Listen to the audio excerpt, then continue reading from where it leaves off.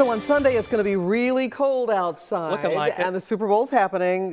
You can't really grill outside because it's so cold. Tough to do sometimes. We're going to learn how to grill inside. We have Chef Steven here, who is from Longhorn Steakhouse, which I love. Thank you very much. I'm so glad you're here. How do we grill inside? Glad you're asking. Yeah. Obviously, it's looking like it's going to be a little cold on the weekend, but we're known for our great steaks at Longhorn and our grilling expertise. So we're going to go through some stuff real quick to make sure you can grill indoors. So nice. How's that sound? I love it. I brought several. The first thing you want to do is select a good cut of meat. We brought several different ones here. The filet is going to be the leanest and most tender steak that you can get. Okay, so I'm sorry, the filet. The filet is that one there. This one? Okay. And then we have the strip steak. It's going to be a hearty, lean cut of meat. But the one we're going to grill today is a ribeye. It's going to have the most marbling and the most flavors. So those are delicious. Yeah, awesome, aren't they? You know, I got to tell you, I confess, I've given up grilling steak because it just it turns out tough. Well, we're going to make it so it's not for you. So, all right. Key to a great steak, you want to use fresh, never frozen meats, just like we do at the restaurant. So, and you want to have great marbling in there. We're going to use our signature seasoning from Longhorn Steakhouse.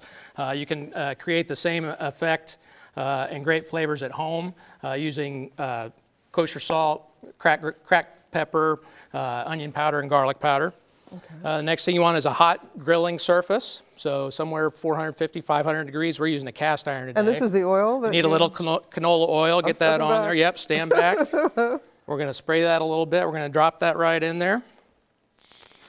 Let that start cooking. So about 3 to 4 minutes on each side, depending on how you like your steak. That's it? That's about it. Well, that's what I'm doing. How you like your steak cooked? Well, I like it medium. Medium. So you're looking for about 130 degrees. The best way to check that would be with a grill thermometer, a meat thermometer you can get at any grocery store. Right. They're relatively inexpensive. So. And you just stick it in there. And, stick it in there through the side. You never want to cut into it because that's going to let those juicy flavors run out of the steak. And how many degrees do we need to be? For the medium, about 130 degrees. 130 degrees. Okay, I'm going to remember this. All right. So you have some different. Brought some different items while that's cooking. We have our steak, our ribeye that we finished. We have it with our signature steakhouse mac and cheese, which is always a crowd pleaser.